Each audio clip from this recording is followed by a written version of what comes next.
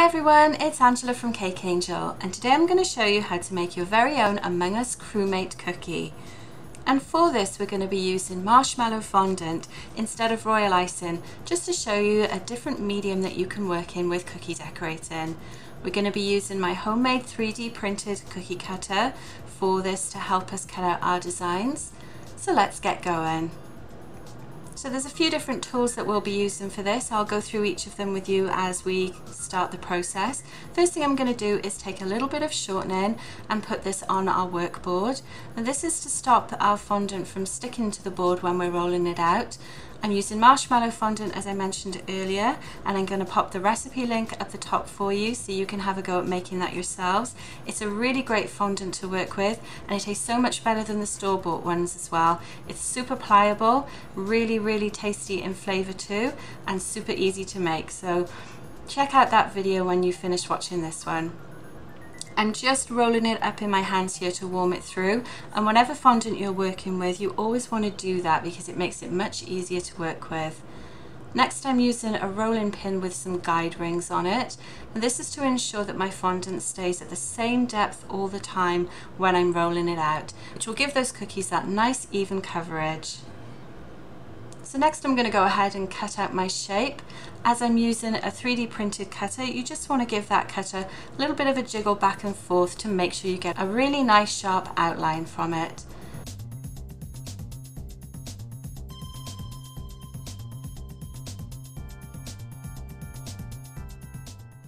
And then I'm just going to smooth down the edges and apply it straight to my cookie. Now as you're using fondant, you actually don't need to apply anything to your cookie to get that to stick. There is enough moisture in the fondant itself that it will stick to the cookie directly, and then we're just going to use the fleshy part of our hand as a smoother and smooth that down onto the cookie. Now you want to focus on the edges of the fondant when you do this so you get a really nice edge throughout.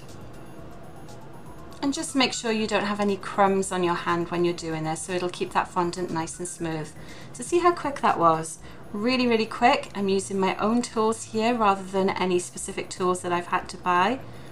But the next thing we're going to do is use a Dresden tool to actually add a little bit of detail to our fondant. And I'm using the thinner end, which has got a really nice, almost like a sharp edge to it on the one side, which can give us our little line to show the side of the Among Us character. Then I'm just going to tidy up the edges with the ends of my Dresden tool. Next thing we're going to do is make the mask, and I'm using just two different colours of fondant for this. We're starting with a light blue, and you don't need too much of this, so take a little bit, warm it up in your hands again. And I do recommend that you always knead up fondant before you start rolling with it. This just helps to make it a little bit more pliable and easier to work with.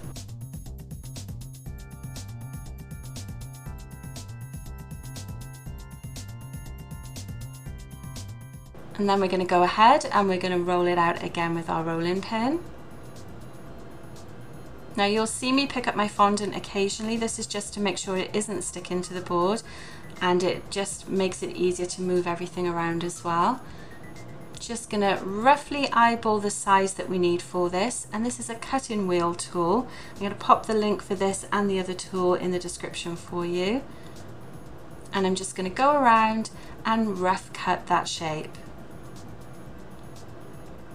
So we're just using an oval shape for the mask. Don't worry if it isn't perfect when you've cut it, as this is fondant which you can manipulate really easily, and then just tap any edges down with your fingers to make the shape that you need. And then we're going to hold it up against our cookie and just check to see whether the sizing looks right. That looks pretty good to me. And then same as before, we're just going to pat it down carefully into place and smooth it down. Make sure the edges are nice and clean on it. Again, we're not needing any glue at all for this because it will stick nicely to itself. And you can see I'm just using that fleshy part of my thumb to smooth it down too. You can also use your Dresden tool to reshape the edges as well.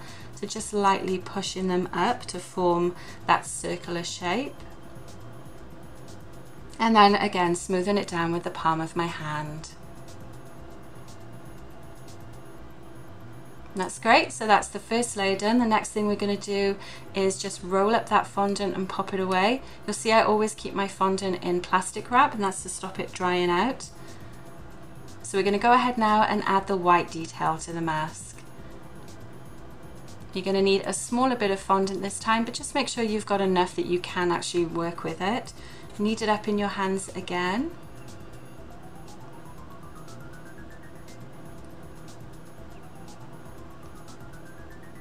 And you want to make this nice and smooth, so make sure there's no lines in your fondant before you roll it out. So same process as before. You can see this piece is smaller, so we're going to cut a smaller shape this time, but still using the same tool, our cutting wheel. I find the smaller one is really good for the smaller details too.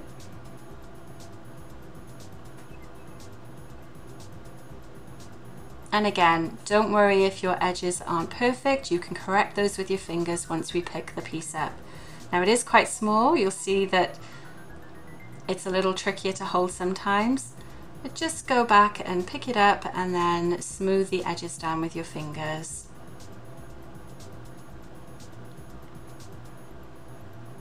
And then you just want to place it on top of the blue.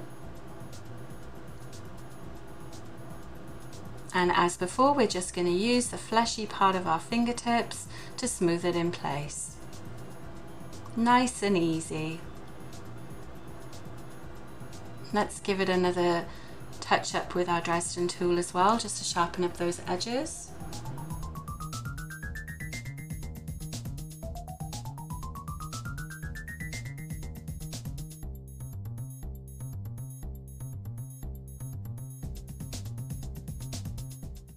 And one final smooth down just to make sure everything stays in place.